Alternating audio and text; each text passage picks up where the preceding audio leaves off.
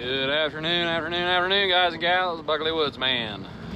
May 19th, 2019.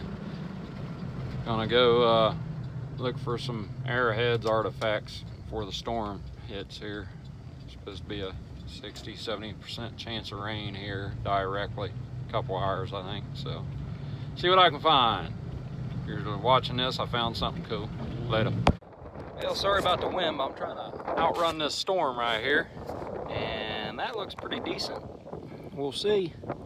Looks like that's a celt. The polish on that.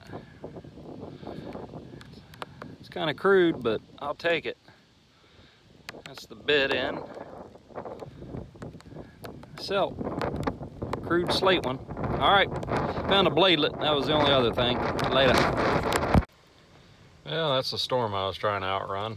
Barely made it back before I just started unleashing the rain. So I'll show you what I found here. I don't know if I'll make it back out or not, but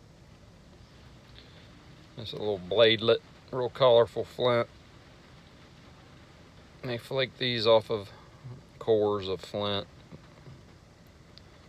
It's usually real colorful. Used them as knives. The razor sharp.